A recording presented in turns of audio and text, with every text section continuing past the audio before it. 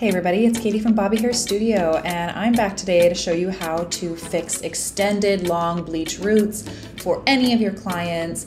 The formulas might be a little adjusted here and there for some clients, but this is a really great technique. It's so easy, it's very efficient, and it works for basically every client with extended roots. So if you want to see how to take someone with roots that are about this long, which can't be done in just slapping on the roots, there is a method, there is a way. You take it from this to this, then stick around and I'll show you how I do everything and I'll spill all my secrets.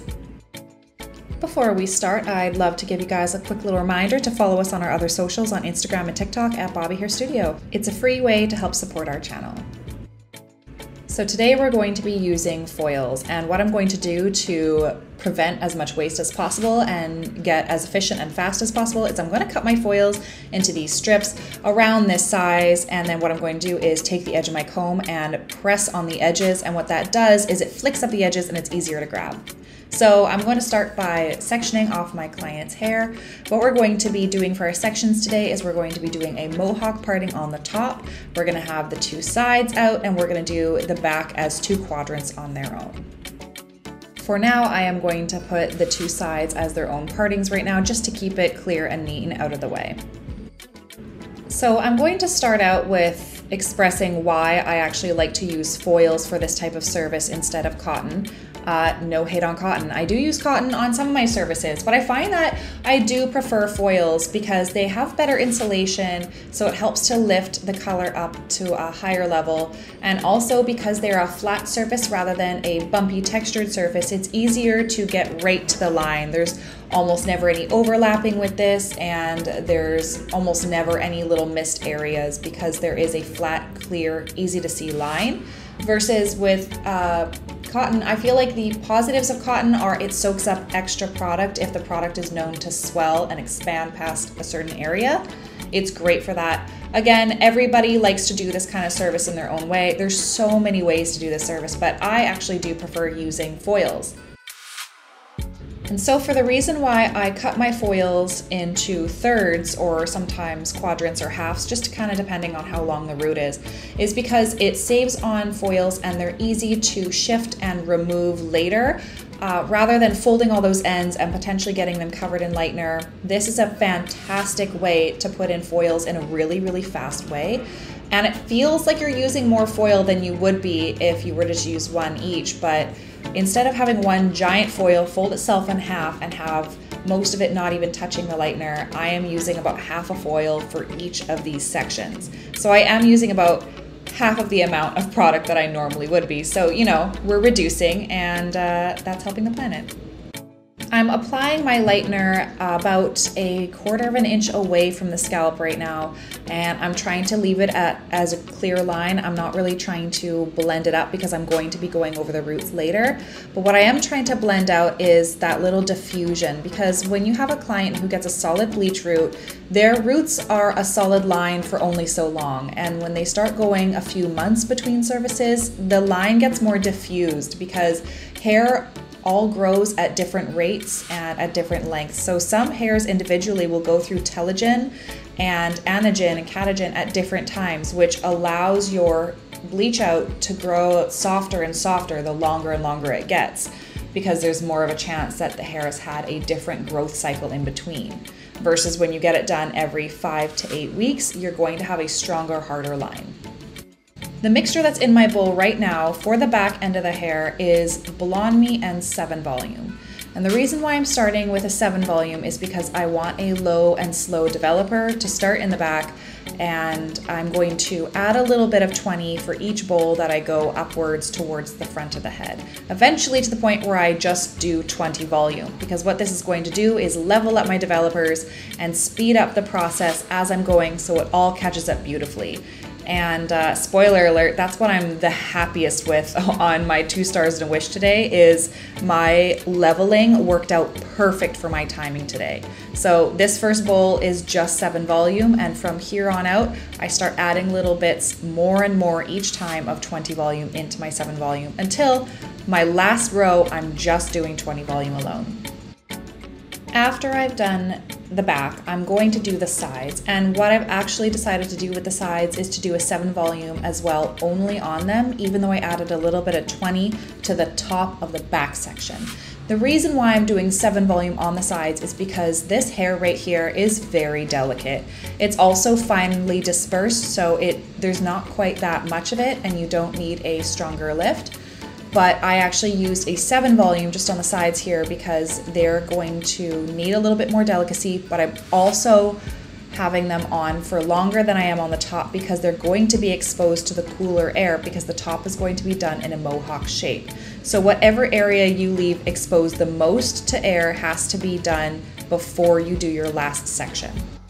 I forgot to film this little part, but what I did start with is I did some 7 volume and Blonde Me for the very front pieces just because they're baby hairs, and I started with those when it came to the top section.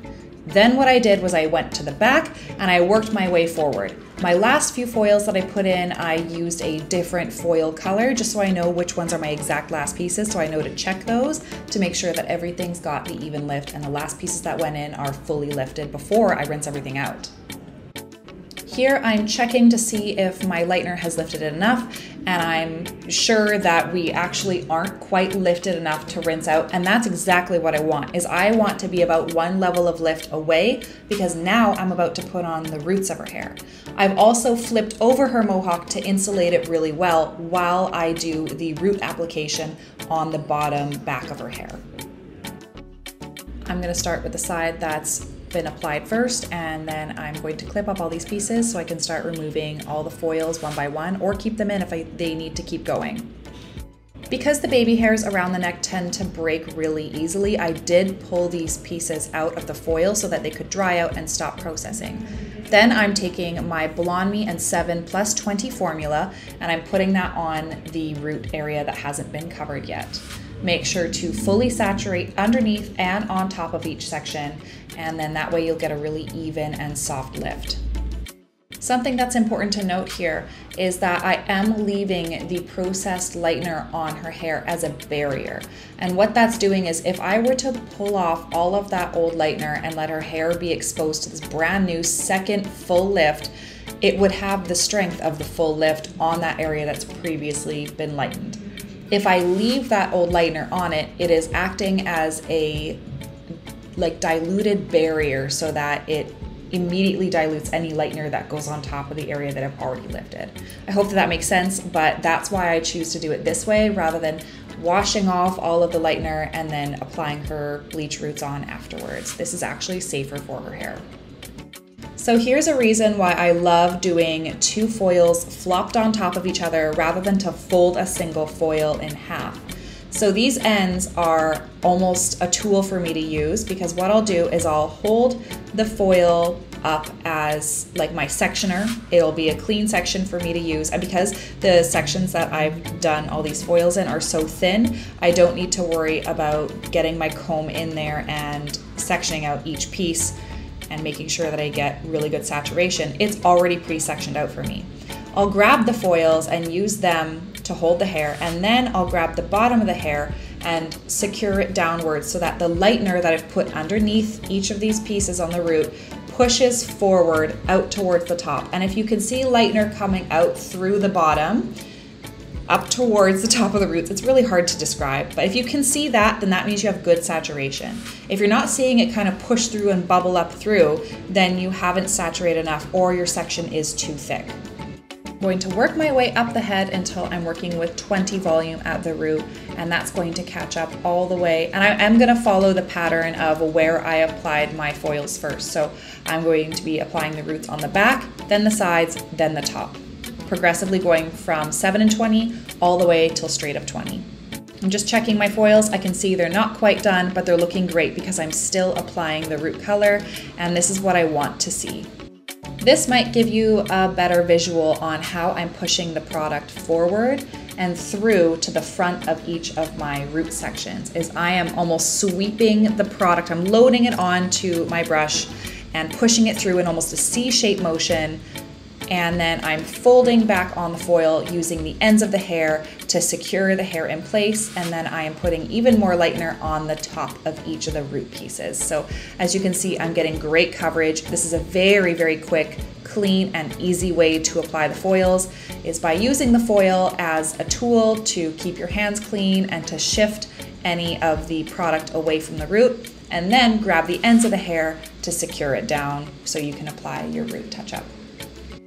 I work all the way up to the front of the hair, and then what I'm going to do is once I get to the hairline, I'm going to take a little scrap piece of foil and place it on top so that it's not exposed to the cold air and then dries out faster, because this is the last section that I put on. However, around the front of the face, it lightens up super quickly. This will catch up nicely if I insulate it well. Now it's time to wash out the back of her hair. As you can see, she has so much buildup of this toning mousse stuff that she uses in her hair. It's a great product, but her hair is so notorious for picking up cold tones and then not dropping them that when we actually lighten up her hair, you can see the huge, massive difference in her new fresh color versus the old ends. So what I do to kind of help alleviate that a little bit is I mix together my old bleach that's currently in her hair. I kind of emulsify it through with some shampoo, and it pulls out a little bit of that toner, but I'm not doing a full bleach bath today. I'm not lightening these ends because my client does not like to cut her hair. She wears it up all the time. It's very fragile. We're not able to actually put strong bleach on her hair. So now that we have a little bit of it lifted out, we still have to tone and we have to match the roots to the ends. So that's our challenge with our toner today. Can we all just take a moment to see how beautiful this lift is though up on the roots? Like, it is a pure, beautiful lift. I'm so happy with it.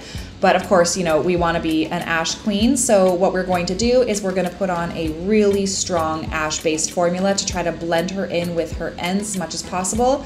I'm going to apply it to just her roots, wait halfway, and then emulsify it through her ends as we go. My formula today is a mix of Blonde Me Tea Ice and iris, I don't know what it is, but it's ice, and the one that also looks like it says ice, but in a different, maybe like a French word.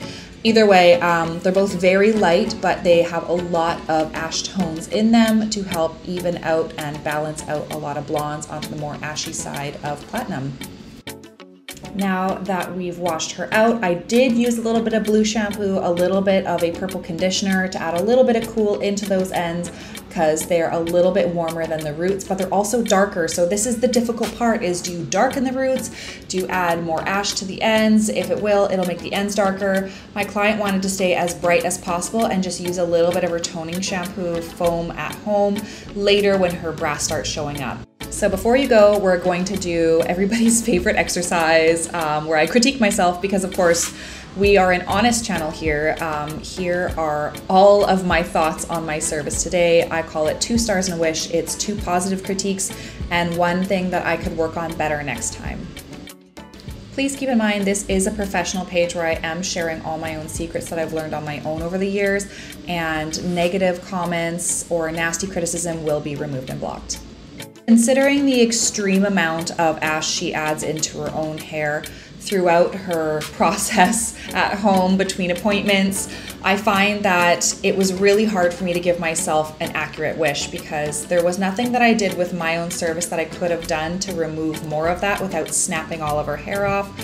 Her roots were done in a really balanced and beautiful way. I was really happy with that. I think that my only critique is that I should have better customer service in maybe messaging her a few weeks before her appointment and reminding her not to use any depositing shampoos for the next couple weeks so we can reduce as much of that ash as possible so that I can tone the whole thing easily rather than do the roots versus the ends. Overall, I am still happy with my service today. I think I did really good with my developing and my leveling up, and I'm really happy with my end result, especially with how beautiful white blonde those roots are. I'm super happy with it, and I want to know what you guys think. Let me know what you think in the comments below. I read all of them, even though I don't respond to all of them. Thank you so much, you guys. Have a great day, and remember to follow us on Instagram and TikTok.